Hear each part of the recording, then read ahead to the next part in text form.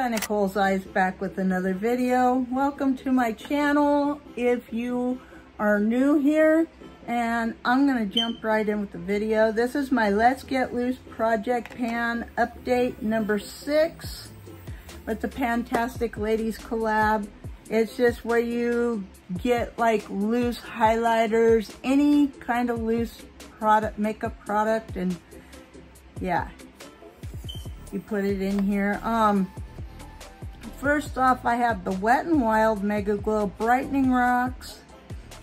It got to where there was less rocks in here, and then I chopped them up into powder, and now I have so much powder. It's like I put it in 2 nail polishes, and then I just use it as it is, but it is in this project, so yep, as a loose highlighter.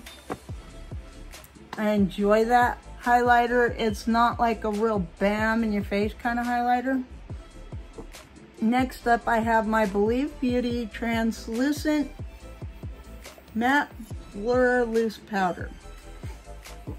It's translucent powder.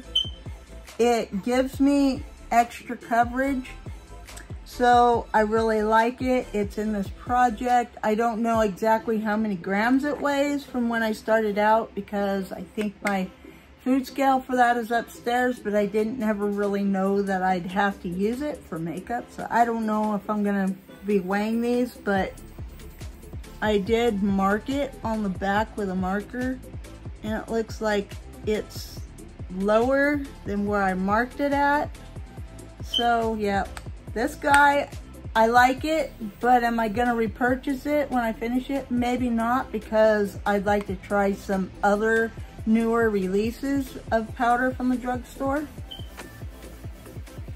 And lastly, I have my Coty Airspun Loose Face Powder in Translucent Extra Coverage.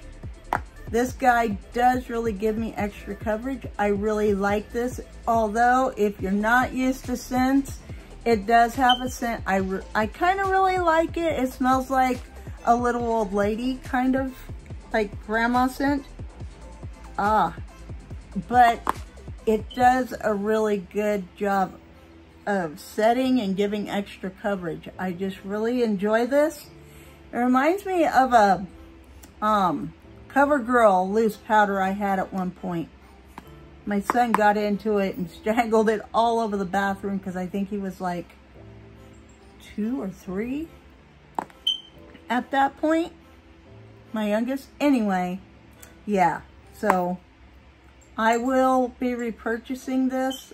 It's only like, I think this one's only like $6 or $7. So yeah, very good powder for a very good price.